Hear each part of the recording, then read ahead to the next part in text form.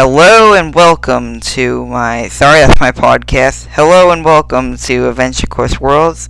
Today I'm just giving you a quick update about Adventure Quest and also showing off my cool new armor.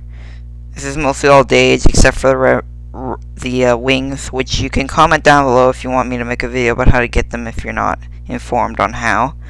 I got the Dage scythe, the armor, and the wings that match the hat that matches that. I didn't want to spend $200,000 on a helmet at Dage.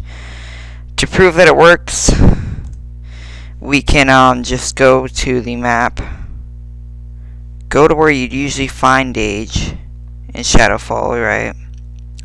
Everybody knows he's like the most badass armor dealer in the game.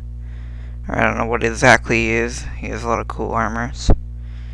And as you can see, if you watch my most viewed video earlier, you can see that I wasn't done Hail to the King. Now I'm done it. Prove it. Look, Champion Quest. I can do them. Or, that doesn't prove it.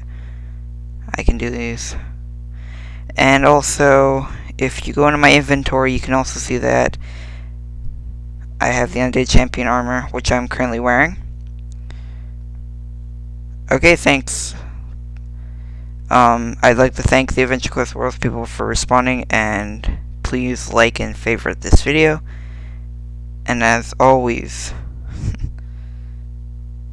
swag.